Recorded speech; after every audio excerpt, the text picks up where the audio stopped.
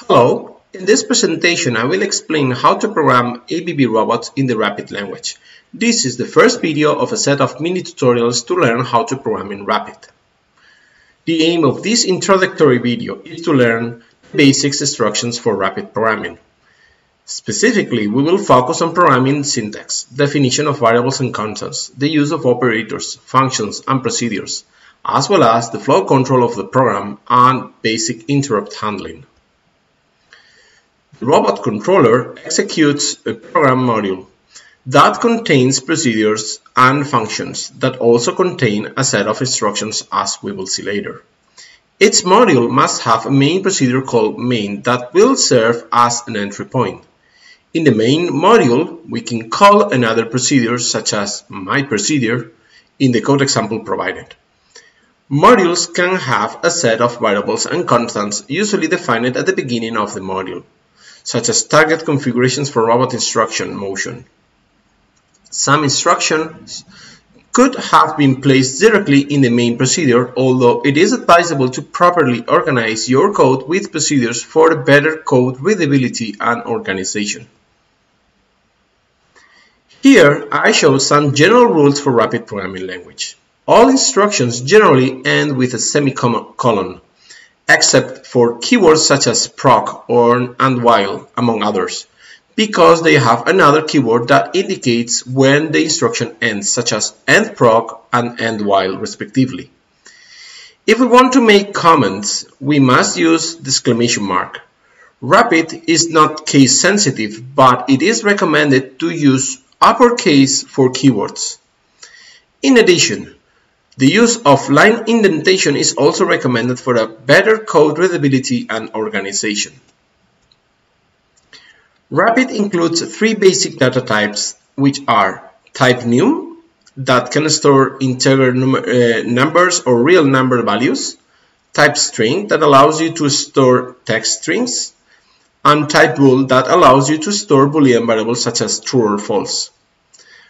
You can also define numeric data such as bytes and other alias names based on these three types. Rapid allows you to store data variables using the var keyword, but information can also be persistently stored using the pers keyword. The difference is that the pers variables keep their value even when the program is stopped. Constants are declared with the const keyword, and they need to be assigned at the time of their declaration and cannot be modified later.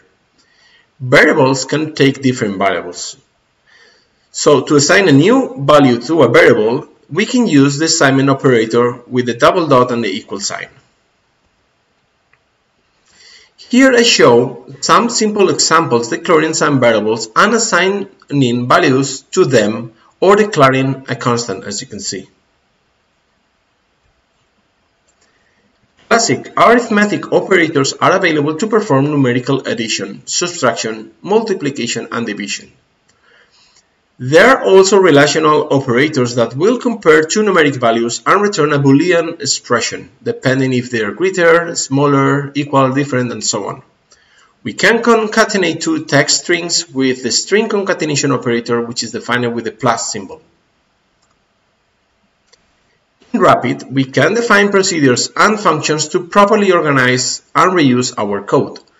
Procedures and functions can be defined with the proc and endproc and func and endfunc keywords, respectively. Functions must necessarily return a value, so for that we must use the return keyword.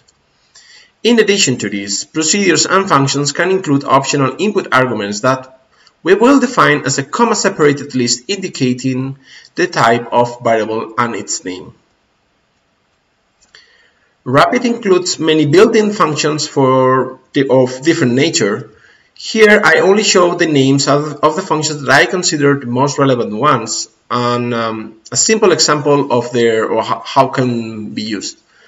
For instance, we can use maths or trigonometric instructions with numeric values or bitwise operations with integer numbers, as you can see. Rapid can read up to 16 digital input signals and set the value up to 16 digital output signals of the robot controller. These type of signals allow you to, for instance, to control the gripper, to open the gripper or close the gripper, to detect the correct position of a part. We can also show text messages on the flex pendant, that is the robot's control pad, let's say to show the status of our program. It also has functions to get measure of the time, to get the current date and read the system clock. Of course, like all programming languages, there are instructions to control the program or the flow control of the program, such as conditional instructions or jump instructions, which are the classic if and go to instructions.